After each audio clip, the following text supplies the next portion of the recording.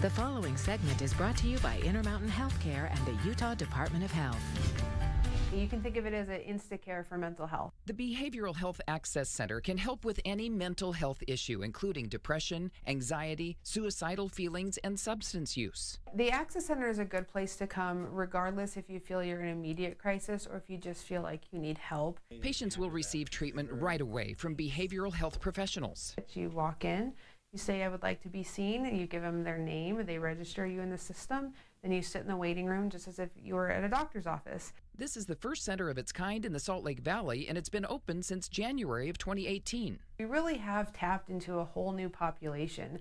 We are now seeing those people that are less acute than those who would go to the emergency department. Those individuals that need help, but they're not quite ready to call 911. Everyone is welcome to visit the center, even if you don't have insurance. We also are able to see anyone that walks in the doors. We do not turn anyone away regardless of ability to pay. After a patient's evaluation, a crisis worker and psychiatrist will help decide what the next step should be. Be able to find you that follow-up therapy or that follow-up medication management within the community that you can go to within normally a week. The Behavioral Access Center is open 24/7 to anyone who feels like they need help.